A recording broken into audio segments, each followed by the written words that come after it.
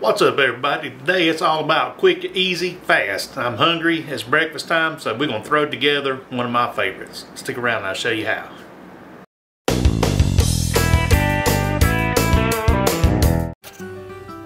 So here's the two simple ingredients.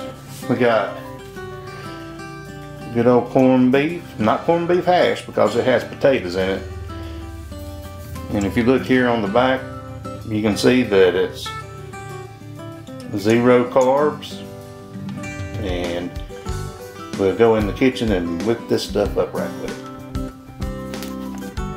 So I got to thinking, something you might not have seen before, especially if you're younger, is this thing comes with a tab here and a key. Now this is simple, don't let it confuse you too much, but all you do is there's a little slot on this key, you stick that in there and start twisting. And you'll hear it pop, and of course you just twist it off. That's kind of an old school thing.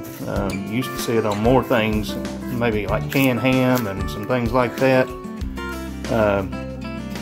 But yeah, you just twist it until you got it open, and that way you can use this out in like camping or whatever. You don't have a can opener or something, it's got its own built-in can opener. So when you get to the end, you just flip the top like this.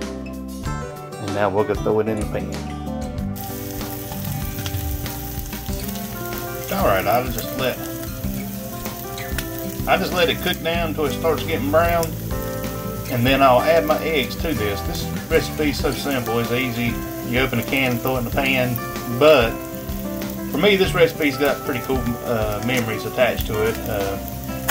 Used to go camping with my grandparents, and we'd cook this up in the old RV. This and some bulk sausage, and my grandma, she'd just throw the eggs in with it. And then I've never been the kind of person that wigged out over my food touching, so if you're that person, you can cook your eggs on the side and have them, but for me, I just like mixing it all together, sort of like Spam and eggs. It's good. So we'll add our eggs now and then enjoy this. And another thing is, this is so fast, it's done in about 15 minutes altogether, so you can be eating your breakfast right off the bat. So I've added my eggs. I had to cut away because I don't have my tripod today, and basically all I'm doing is just gonna mix this up, keep it cooking until it, I know it looks weird, don't it? But it's good. And I'll probably add some cheese when I'm done, but alright, let's finish it off.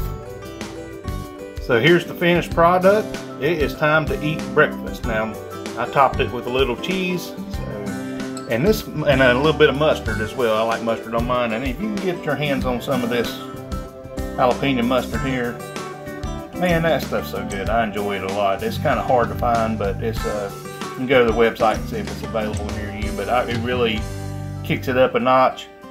But yep, this is Grandma Hazel's recipe, basically, and every time I eat it, I kind of think about her. So until next time, y'all be blessed and have a great meal.